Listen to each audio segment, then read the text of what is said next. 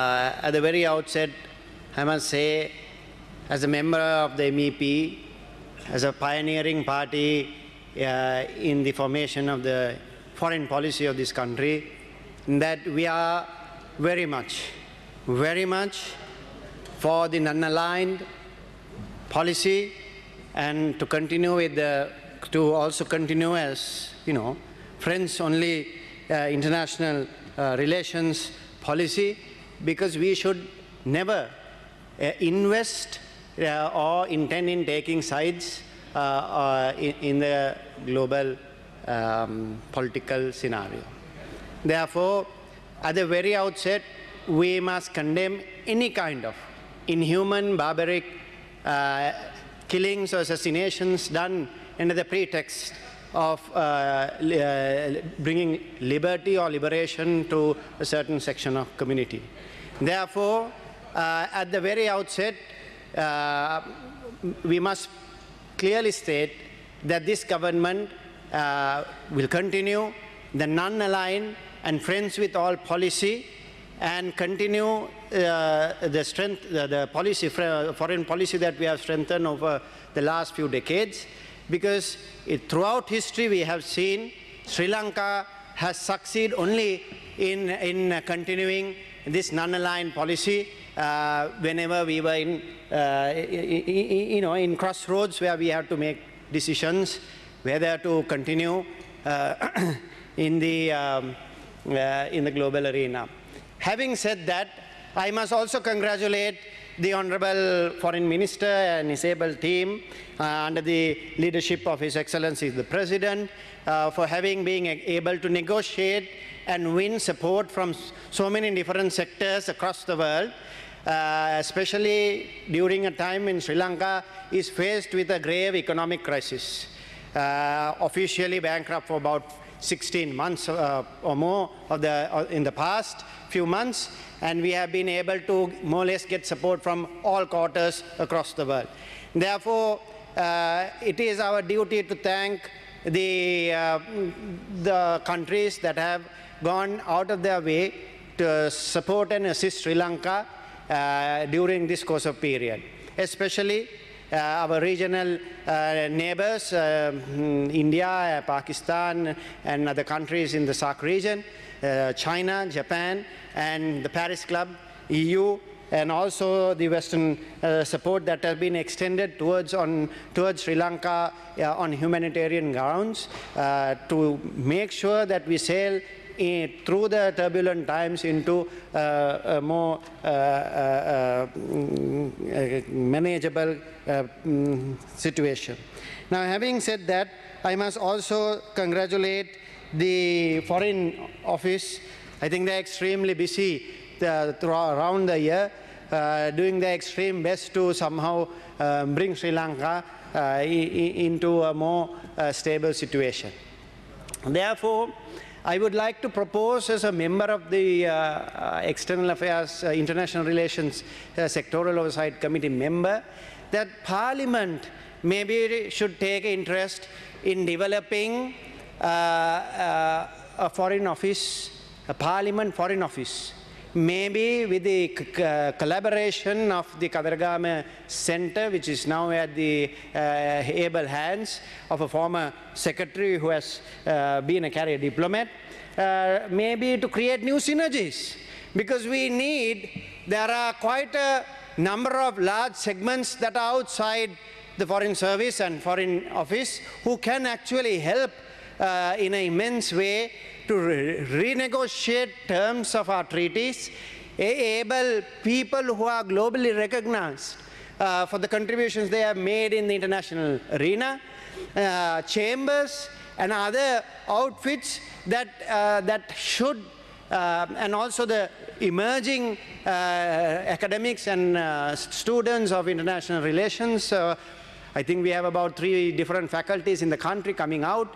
I think Parliament should provide a platform together with the Kadiragam Institute to develop a foreign office for international relations in the complex of this situation. Therefore, I think as parliamentarians, we must take a better interest in developing our friendship associations. In the last 1 year, I know quite a few friendship associations have done their extreme duty to build new bridges that never existed before. Bridges that have never been even thought of before, because it was a crisis time and every parliamentarian contributed in this effort towards building bridges.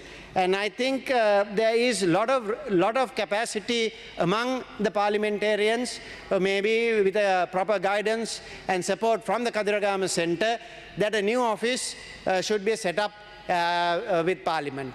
There is one or two areas that I wanted to also add few thoughts. One is one of our key ambassadors in the international arena is not properly being tapped or recognized. That is the ambassador of Ceylon cinnamon.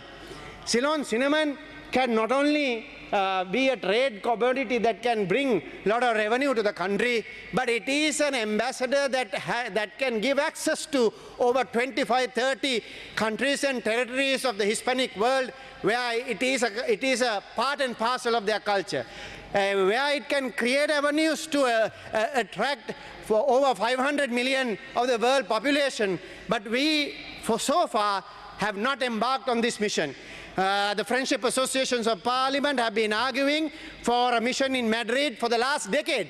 I think the first resolution was adopted in the Parliament almost a decade ago, but for 10 years or more, we have not been able to even set up a trade office in Madrid, Madrid being the capital of the Hispanic world. And this is something I think, food for thought, where there are so many other areas that I would wish to talk upon, but as we are constrained by time of limited 10 minutes, we have to touch upon the critical issues. One other area is, if you look back the last 12 months of the year, 2 out of the richest 3 people in the world has invested US dollars 62 billion in the satellite systems of the global positioning systems. Why? Because it has a key role to play in the coming years and decades of international relations. Otherwise, no individual group will invest $62 billion. It is for navigation, yes, but it is also for climate. It is also for communication. It is also for international defense systems. And I am very unfortunate, I have to say that obviously the office would have been a busy place in the last 12 months. But unfortunately, Sri Lanka being a pioneering signatory of this treaty of the UNUSA, United Nations Office for Outer Space Agency, in Austria, Vienna. We are just 5 minutes away from the headquarters, and as one of the honorary citizens of Sri Lanka was a pioneer in this sector, but we have not actually tapped into the vast areas that we could develop relations on. This is a critical area. This is a critical area for international relations of the next coming years and decades. But that is why I said maybe the Parliament Foreign Office can relate to these issues much frequently and with more synergy, especially with Arthur C. Clarke Center and Yadamini Korea Center. Yadamini Korea was a pioneer in the South-South discussion, in the trade, developing the new trade regulations for the world. We didn't see compassion coming through during the COVID period to small countries like us. The trade regulations, the shipping formulas continued to make profits in thundering amounts. As a president of an overseas country mentioned, that it went over even 1,000% of profits.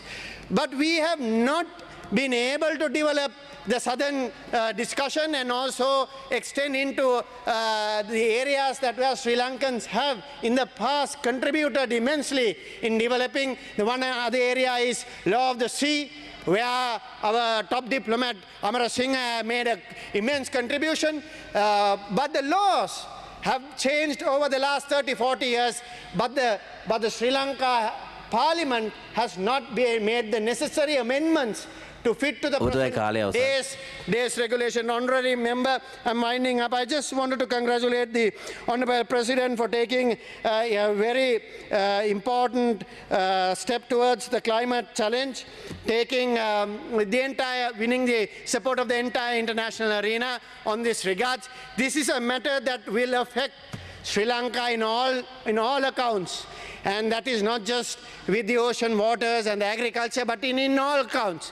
And I think the President has taken an important lead and put Sri Lanka back on the map where Sri Lanka should be giving leadership in the international arena, because Sri Lanka in the past 75 years, as well as in the long history of running into thousands of years, had shown leadership in the international arena. And I think this should be congratulated, and I would like to wind up by thanking for allocating this time during this important debate. Thank you.